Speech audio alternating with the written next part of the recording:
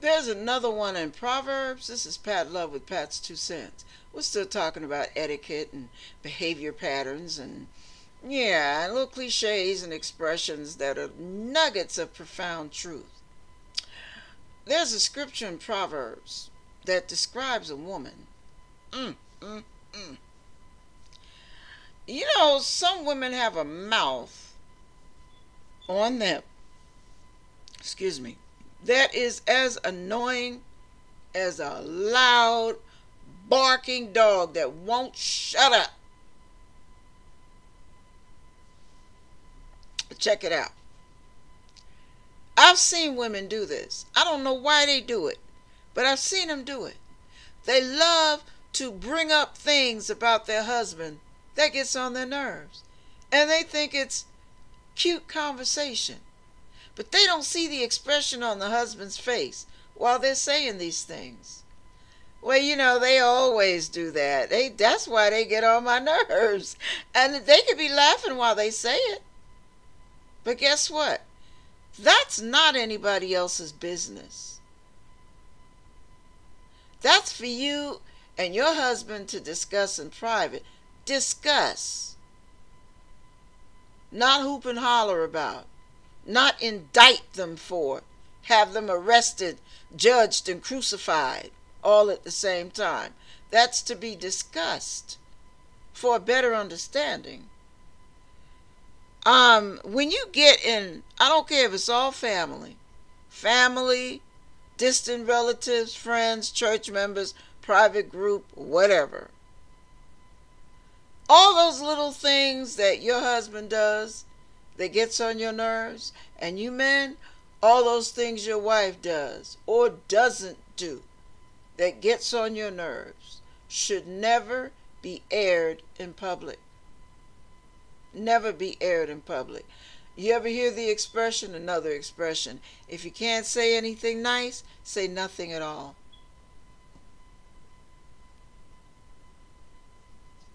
Zip the lip and throw away the key. Sometimes you have no idea how you chip away at a person's core being with those little remarks, those little joking digs, your little sense of humor. I was just joking. Right. They know you're not joking, and you know you're not joking. And guess what? So do the people listening to you. They'll laugh it off. They'll play it off. Oh, you're so crazy. Oh, they know. Like, wow, boy, I don't know why they got together. Mm-hmm. Yeah. Zip the lip. Don't be so quick to put your loved one down.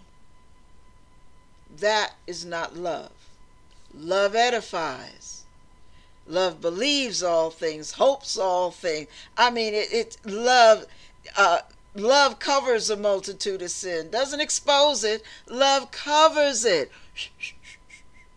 That's our secret.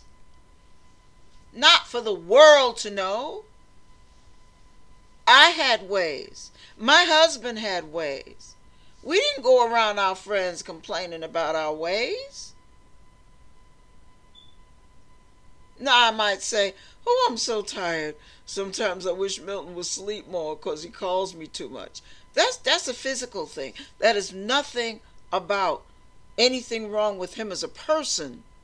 That was all based on his physical need. He was very dependent because he couldn't walk. He was 100% blind. He was incontinent.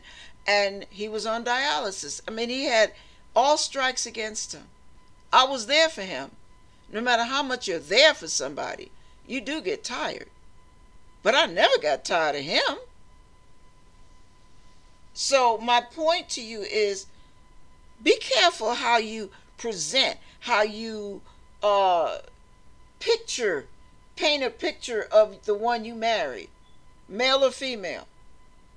Be careful how you paint that picture when you're out in public. Because you have no idea how you make them feel.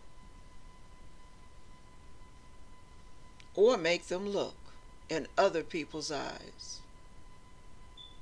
After you've complained, you can forgive them the next hour.